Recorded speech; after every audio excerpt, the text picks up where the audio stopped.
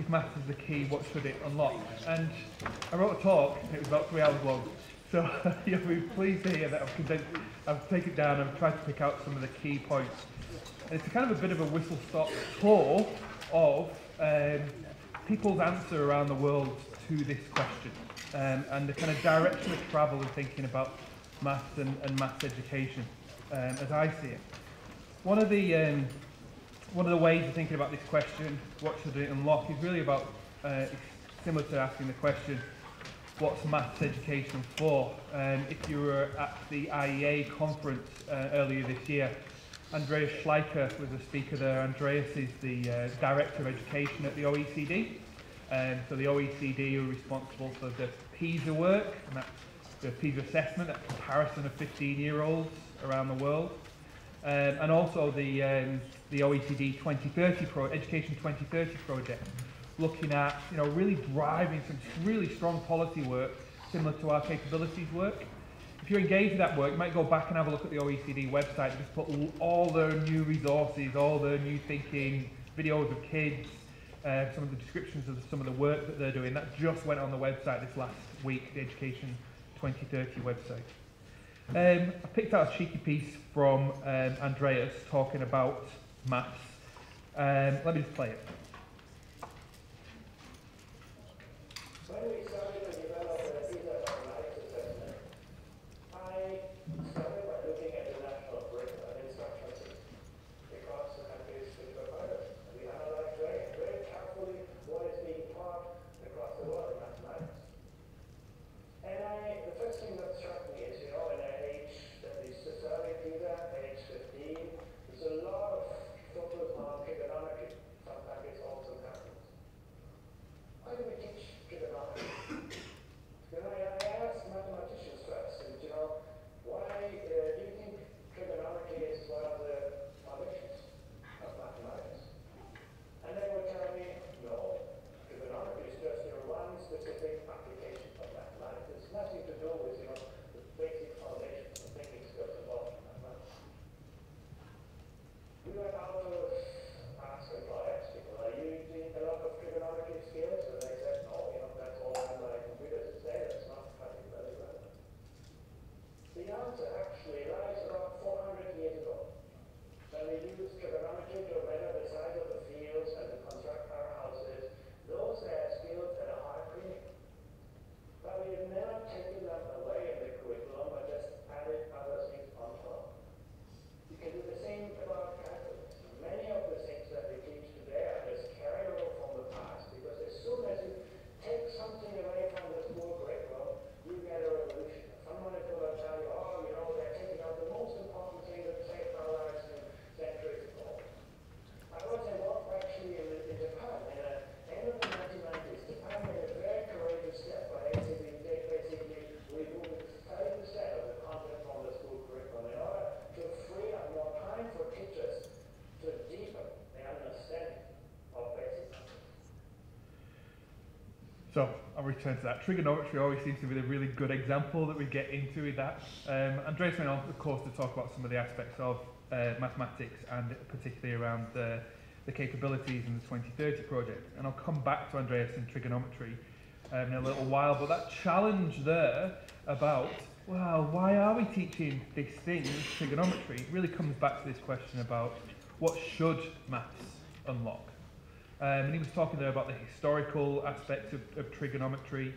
And as I talk today about what maths should unlock, I think you'll see it. You'll definitely see some of the things you've seen in the workshops today, and I think you'll see your own practice in this as well, this direction of travel around the world.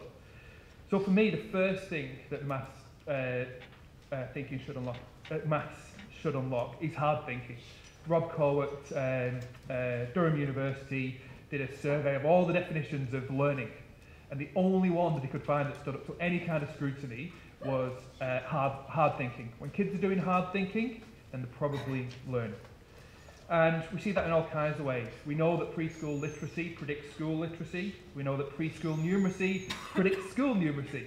Not much surprise in that. But we also know that preschool numeracy predicts school literacy, and it doesn't work the other way around. There's something about the thinking that goes on in numeracy that's special. It's not to say that literacy is not special as well, but there's something about the thinking. It's not the content, it's the thinking that goes on in numeracy that's special. My former colleague Peter Atkins at Oxford University, who was the best chemistry and the best maths teacher I ever came across, talked about how maths is the apotheosis of rational thought, and it's only by using maths that scientific speculation is sufficiently rigid to confront experience. You can have maths without science, but you can't have science without maths. There's something in it, as well as the tools that maths provides. This apotheosis of rational thought and the rigidity that it brings takes those scientific hypotheses and stops them being jelly. So, hard thinking, of course, is the first thing that it should unlock. What about the second thing? I'm actually going to return to science and just want to tell you some preliminary results from Anne Pillman. Anne Pillman's a PhD student with me and Anne's an experienced primary school teacher. She did some work on earthquakes with, she didn't do the work, the classroom teacher that she was working with did the work, year 6 and 7 students. And they gave them this stimulus from a newspaper report of an earthquake, and the photograph there, you can see the house has collapsed, the electricity lines have come down on a line on the floor, the power was cut off, and so on. And in this, she asked the students, or teachers asked the students, what causes earthquakes like this? Well, they'd just done a unit on earthquakes. So what the students did was, so the way in which Anne's coded the responses isn't kind of whether they're right or not. What she does is she says, is the response just not relevant? And that's the palest colour, the yellow there. Is the response kind of general knowledge? And Anne's rule of thumb for that is would, Anne's in a, I'm sure she won't mind me saying, Anne's actually in her 60s, she's an experienced teacher. And we'll talk about how a rule of thumb for general knowledge is, would her mum know the answer to that? So if her mum would, you know, a kind of educated woman, if her mum would, a general knowledge question, then it's in the general knowledge section. And then what she's really looking for, of course, is a scientific response to the question. They've just done earthquakes. Overwhelmingly, the students could give her a scientific answer. She had ready a prompt question. When I say a prompt question, I mean the answer. She gave the kids the answer, and you can see that a few of the kids who were in the general knowledge moved over to the scientific. The kids had done electricity a couple of units before, so now she asked them the question, why might an earthquake cause power blackouts?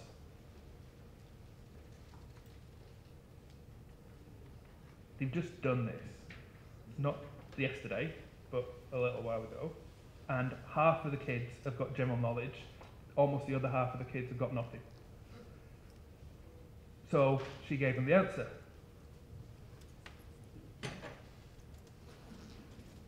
Still not much. There's a massive transfer problem going on here. When we do this thing where we teach the kids, we ask them questions, we ask them predictable questions, really what we can see is overwhelmingly they can tell us the answer.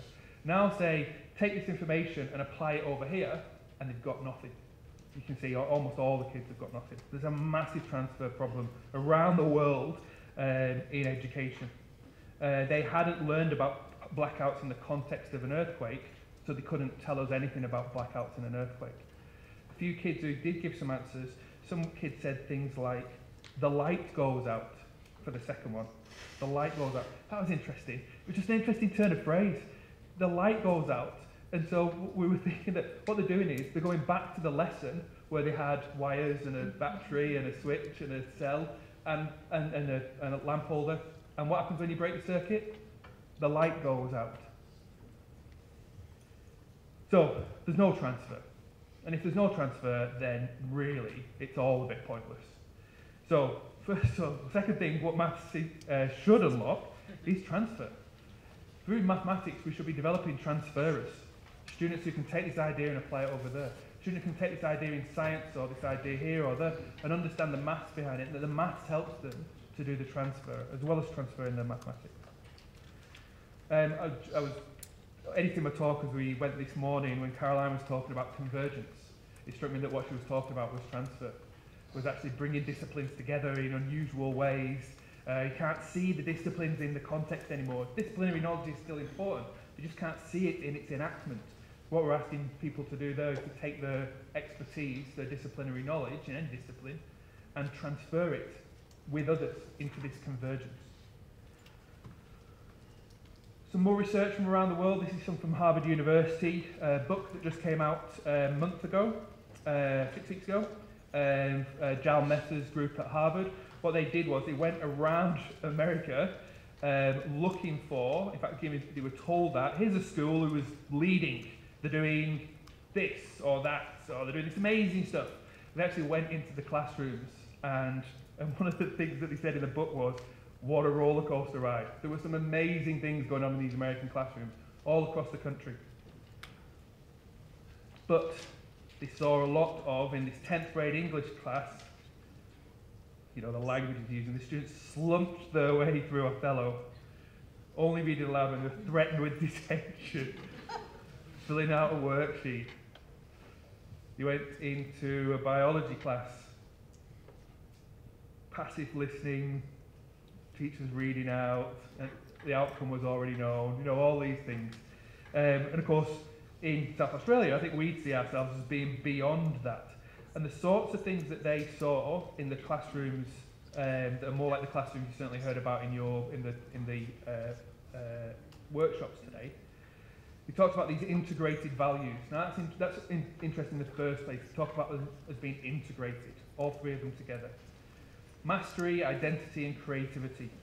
So mastery, you find this just in a snapshot, the students who had opportunities to develop knowledge and skill. Don't like the word opportunities. Every time I see the word opportunity, I hear inequity. If we're just providing opportunity for students, what we know is that the students who are already doing pretty well will get better, and the students who are not won't. And so opportunity is inequity.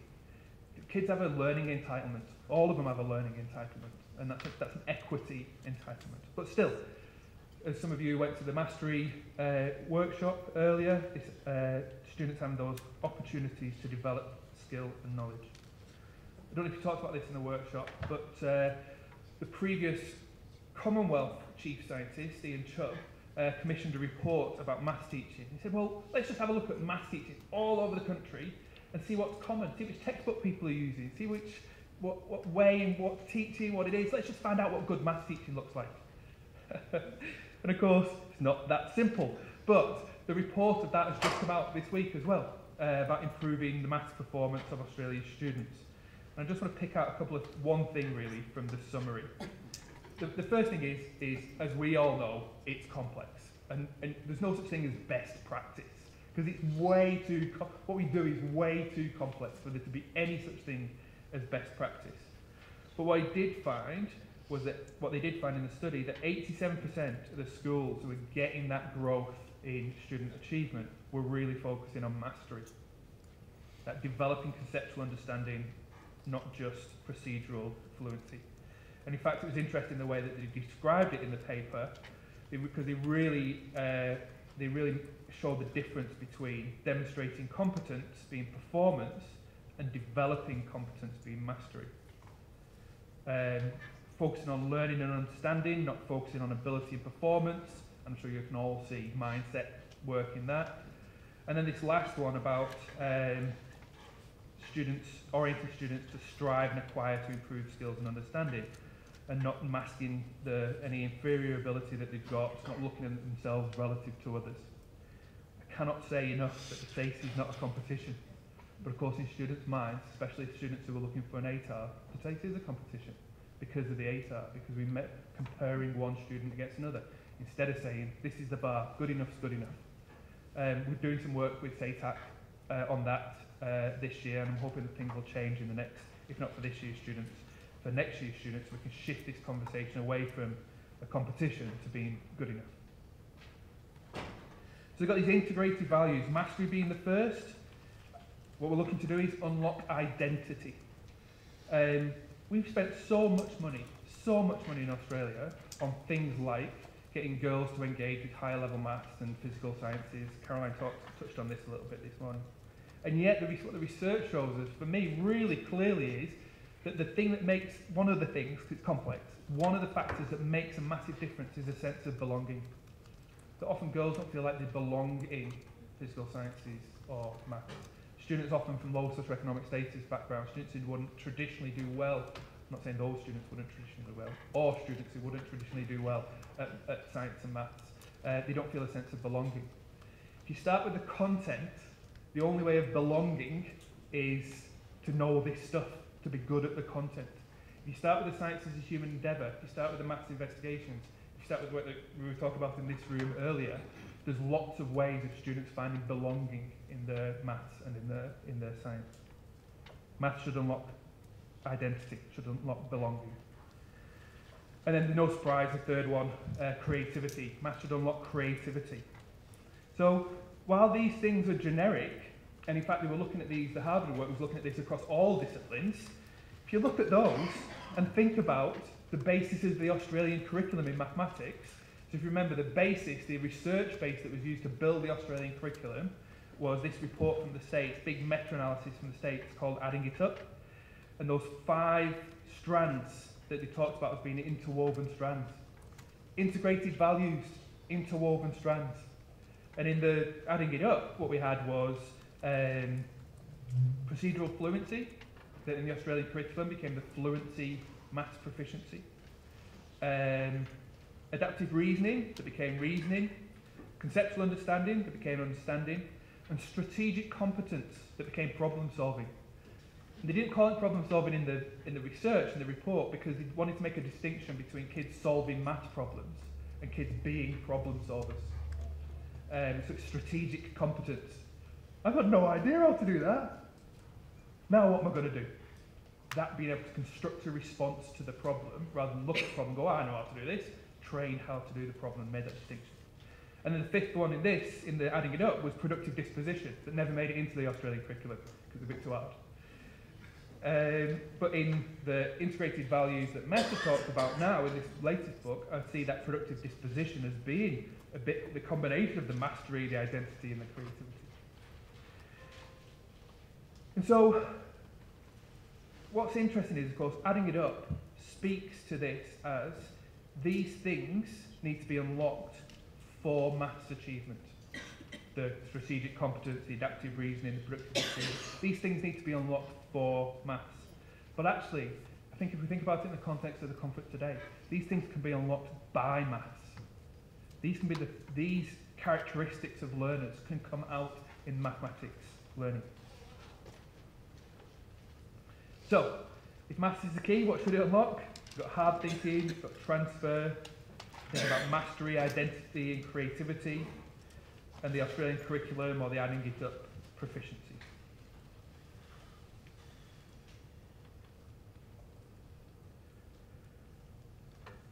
I think these things now, these are the things that we're talking about that are now non-negotiable. This is part of the learning entitlement of young people. And we're seeing that, as I say, all around the world, whether it be in Harvard and looking across the States. I'll show you some other work, some PISA work and some other work that's coming along. They're non-negotiable, but they may be what are called jagged in profile. There may be some kids who've really got this capability in maths and these other kids have got this capability in maths. At the moment, one of the things that we do, of course, in our construction of assessment and evidencing is we have one dimension. We collapse everything into one dimension. You know, the final grade, and then we collapse all those subjects together and get the ATAR. We have this single dimension. And I think what we're seeing around the world through the Education 2030 project, through some of the work that you're doing in your schools around the capabilities, and we should have it in our maths proficiencies as well. What happened in the maths proficiencies was interesting. I mean, Peter Sullivan, I remember him saying, who put the Australian curriculum mathematics together, I remember Peter saying, if you're not developing the proficiencies, you're not teaching maths. And yet, when we looked at the achievement standards, it's really hard to see the proficiencies in there. It was very much kind of a little bit of reasoning, a little bit of strategic competence, but really dominated by the procedural fluency through schooling, at least. So think about this now in multi-dimensional ways, this jagged profile, where kids might be able to show us some of these characteristics in different ways. And of course the opposite of that is, you know, if maths is key, then what might get locked in? And of course, I'm talking about hard thinking, and the danger is that kids think about hard questions. Some of that work that was done in Port Augusta in Quorn, where the kids started to say, I'm looking at people who are responsible for that, where the kids started to say, maths used to be hard and I didn't like it, and now maths is hard and I like and I love it, because the definition of hard had changed. It was not knowing stuff before, and now it was hard thinking, and it changed the kids' disposition towards mathematics. And we talk about transfer, and of course the danger is that kids get locked into simple, familiar and routine mathematics. Even, employers will say to us, these kids are not numerate. These kids live in school, these particular aspects of the cohort, they're not numerate. And we'll say to them, well, yes, they are. Look, they passed these tests. And they'll say, well, no, they're not. And we'll say, well, yes, they are. And we kind of go around in circles. And what they're really saying is that they can't transfer it. They can't use the knowledge that they've got in this other context. They might do a near transfer, but they can't do the medium or far transfer. Talk about identity. I heard a story about parents who went to a teacher-parent interview, and in mathematics, and the math teacher looked down the list on the mark sheet, looked down the list, and said, "Oh, your son, yes, he's safe." What? Oh, he's safe. What do you mean? Well, he's got high enough grades, and he won't be dropping down to the lower class, so he's safe. What's that doing for the kids' identity? How's that developing an identity where the kids feel like they belong? And that strategic competence that I talked about, and I've already made that distinction between strategic competence and problem solving.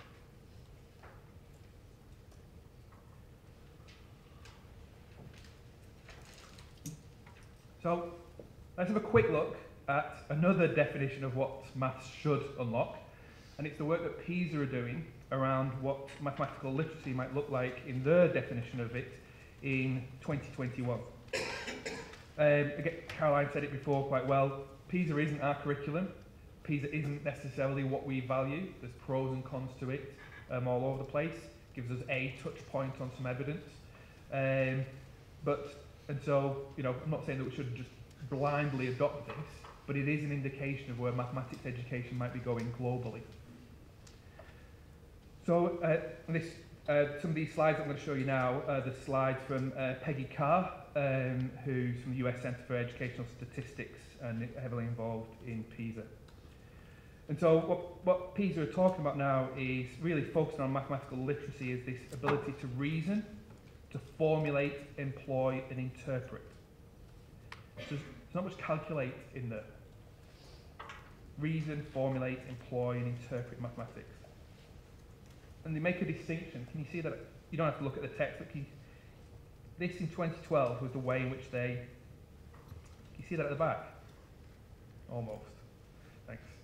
So the way in which they traditionally formulated maths problem solving in PISA has been to say, well, you see the problem in context, and 25% of the work then of the overall work is formulating the response to the problem, putting it into a mathematical problem, and then 50% was the doing, so finding out the answer, getting the mathematical results and some of the interpretation, and then 25% was the reflection back. So that's what they've run with, that's essentially what they ran with in 2012. 2021, what they're doing is they're essentially taking the same sort of process, formulating, the employing and interpreting and evaluating, but they've re-weighted things to add this reasoning. So they put the reasoning, and look where they put the reasoning, they put the reasoning right in the centre. They're making maths about reasoning. It's coming back to that cognition thing that I was talking about before. It's a way of thinking. So in PISA, traditionally in PISA, what they've had is, see if we can do this, what they've had in PISA is quantity, uncertainty in data, change in relationships, and space and shape. So a way of cutting up the maths content. They're going to keep that, but what they're going to do is, to the quantity, they're going to add computer simulations. To the uncertainty in data, they're going to have conditional decision making for 15-year-olds. For change in relationships, they're going to talk about growth phenomena and for space and shape, it's going to be geometric approximation. So you can see what's happening. They're taking, I call them new ideas, and I thought, no, these are not new ideas, we've talked about these for ages.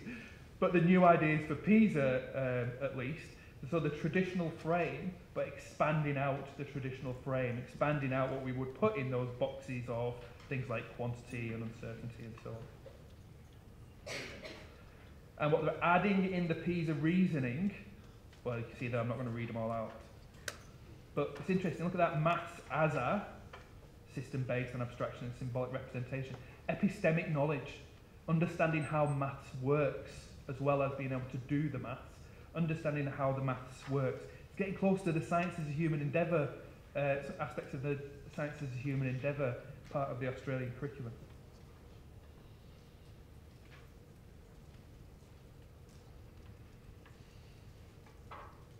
And so, I'll show you this slide again from Peggy, from one of Peggy's presentations. And what she's done is she said, the black is what we were doing in 2012, and the red is the additional stuff. And there's a lot of additional stuff. You can see at the bottom there, 21st century skills. Read down those codes, what we would call those in Australia, are the capabilities. I was going to quote the chief scientist, but I'm going to move us on. And then in the mathematical reasoning and problem solving, they've added those points there. We've already talked about those. And then in the challenging in a real world context, then the content categories, and I've shown you those as well. And so you can see these changes coming. What should maths unlock? Well, PISA have got starting out to have a pretty clear view that for 2021, this is what maths should unlock. And for me, what this is starting to speak to more and more is this idea of transfer. It's not enough to know the stuff, and what they're doing is they're adding content on, they're adding the reasoning and problem solving, so you can take your maths from over here and use it over there.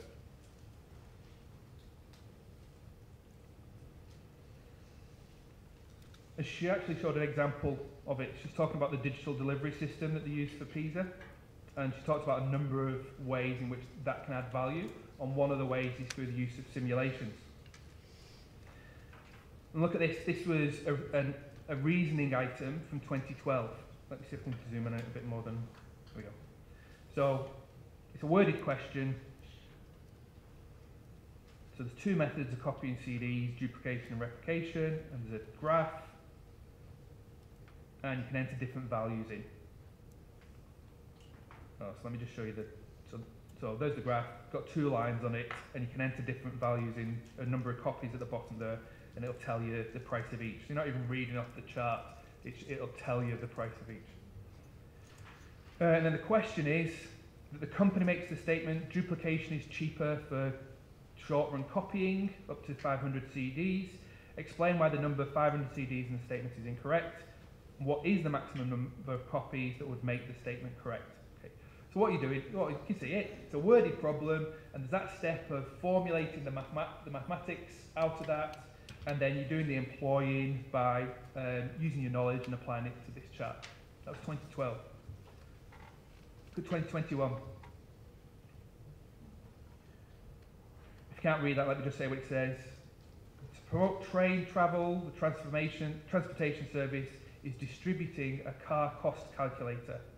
What the calculator does, it compares costs for car travel from home to work and back with the cost of a monthly train ticket. You can use the calculator by clicking and dragging the car to set the distance from home to work. And the window car costs shows the monthly cost of going to work and back by car. That's it. The question is, if Moritz lives 15 kilometres from work, what percentage of his car travel costs would he save by buying a monthly transport ticket? Feels to me like a completely different question. It's front-end loaded with that formulation, it's front-end loaded with that reasoning, and it doesn't look anything like that read off the chart thing. It says this is a construct a response to this question, to this challenge question. So for me, this looks like a tweak, but actually it's going to be a fundamental shift in the way that kids are thinking. And Caroline talked before about how Australian students are not doing as well in PISA as they have done before. Lots of reasons for that. Some of them mathematical, some of them not so much. I wonder how they're going to go. I wonder how 15-year-olds are going to go with this if they go with this kind of question in 2021. So what the OECD, what PISA are talking about, and again, this is one view, but it's a really influential view. What they're talking about is the problems that our kids are doing need to look like the real world in their messiness. They don't have to actually be real world questions, but they have to look like it because they're messy, because there's this complexity. So the students got to do this conceptualizing and organizing, extracting the relevant information. Real emphasis on that front end rather than the formulating and employing. And I've seen you do this. I've seen you do it in some of the classrooms I've been in. I've seen you do this. I've seen it in some of the presentations, some of the workshops that I was in before. But what we can see is a really strong drive internationally in this direction. It's hard thinking. It's strategic competence.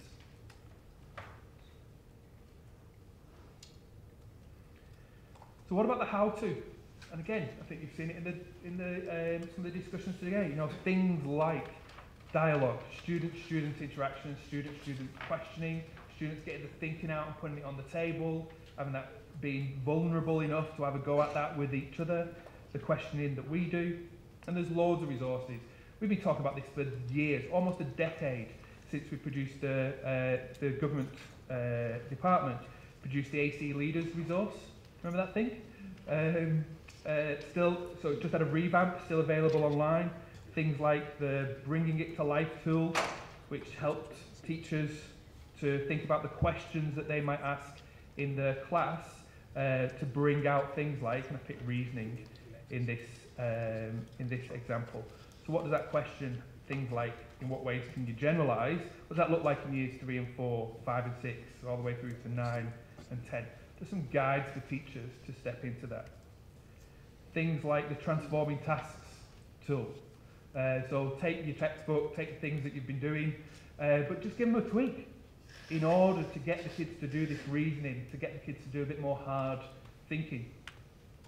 I was sitting in this room for the workshop just before, and I won't spare the blushes of the presenters because it was a great presentation. And I was going through and I was looking at the transforming tasks, and as they were going through some examples, I was circling them. So, oh, that's one, and I just ended up doing them all, so I gave up in the end. Really good examples of how to take perhaps a traditional task and transform it in some way to get the kids to really do that hard thinking, to get the kids to doing some productive struggle, some strategic competence, some constructing the response to the question, either individually or together.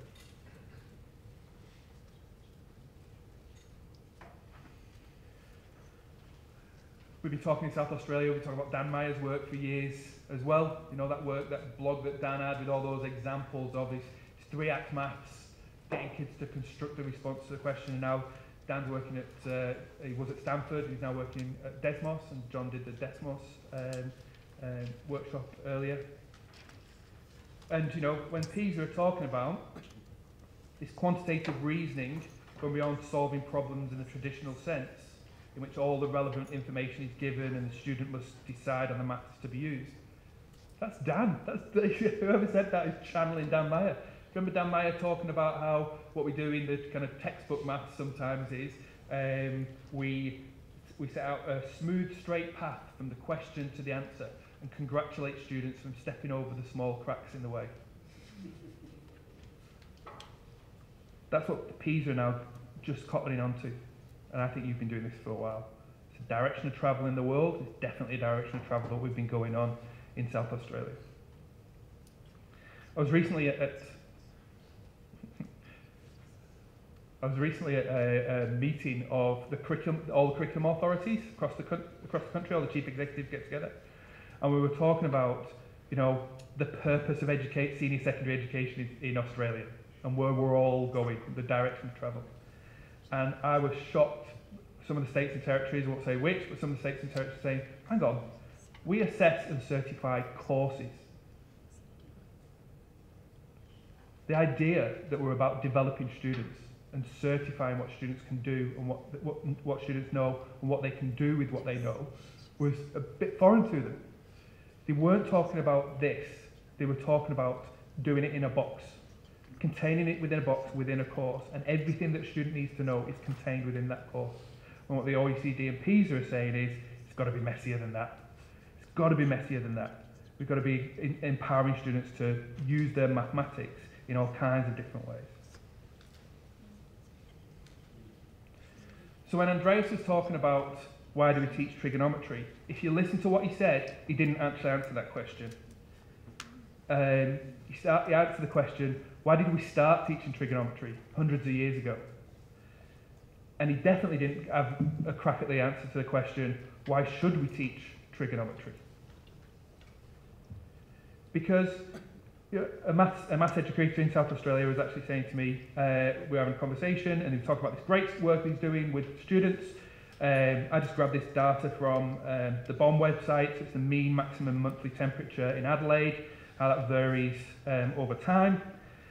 And he was talking about how he's working with the students and they're seeing the sine waves. So they're looking for sine waves in lots of things. You could see this broadly, you can see this sine wave here. So interesting conversations about why it's a sine wave and why it isn't a sine wave. But one of the interesting things about it was the kids were really struggling with the idea of a sine wave. Because as far as they were concerned, sine was about a calculation. It was about working out the angle in a corner of a triangle. And that's what Andreas was talking about. And yet, of course, where people actually use a sine wave is to tell a story of the world. Where they use the sine function is to understand something that's going on in the world. Because I saw this and said to the teacher, oh, so you can really talk now about proving, or at least getting evidence, that the Earth goes around the sun in a circular orbit. We could talk about that and put that together. And that was really puzzling. What's that got to do with a sine wave? Got to do with triangles? Simulation, that's a note for me. So, a sine wave being, there's a thing, and it might be a weight on a spring, it might be something floating on a wave, it might be voltage change, and of course, what we do is we talk about that as being, when you run that over time, we see that as a sine wave, and so often that axis there we talk about as being time or distance. So start talking about a shift, a change, a development. But if I change that from being a timeline to being a sine wave, and now I've got two sine waves running one on top of each other, I've got that circular motion. Do our kids know that? Do our kids, when they experience sine, understand that they're talking about, when we talk about a sine, we're talking about an angle swept through. We're talking about a motion, a change. Because I think for lots of kids, they see, what Andreas was talking about is, they see sine as being a calculation. It's a black box that you stick numbers into in order to solve this calculation, rather than a way of understanding the world and understanding how things change and move. That kind of shift, I think, is the shift that PISA's asking us, or the OECD is asking us to contemplate. Because this question doesn't transfer. This question about a man halfway up a flagpole, actually I picked this out because I think it's a reasonable question. Because what we're asking them to do is to find the range of values for which tan of 2 alpha plus beta is defined. So it's a really interesting, I think it's a really interesting question. It's not just a calculation, we're asking kids to do a bit of thinking. But then when I was looking at some of the other questions, this is my favourite one. What's the point? What's the point? It's a really hard question. Why is it a hard question? Because it's bloody impossible. It's just impossible to see. I can't formulate it because I just can't see it. I'm going to spend ages just trying to see which angle is which. It's not delving into my understanding. That's not helping me to transfer something. Maths for maths' sake is part of what we are custodians of. We should hold on to that. But maths for this sake isn't what we're talking about. Just in the last couple of minutes, I just wanted to make a connection to some of the things like AI. Let me introduce you to Jana Eggers. She runs an AI company. So just a quick introduction. I've actually been working Can you hear that at the back? around AI for about 30 years. So I was a research scientist out at the Alamos at the beginning of my career, working with neural nets and algorithms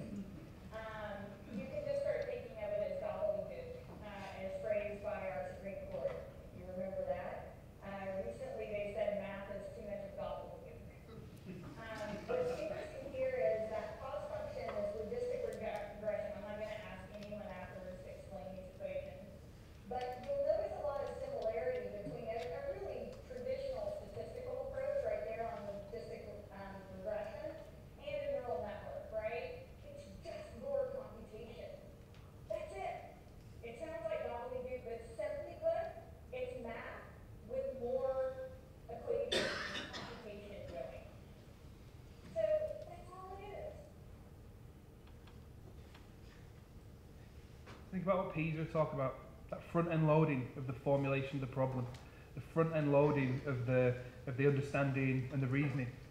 Because the AI, that's the AI.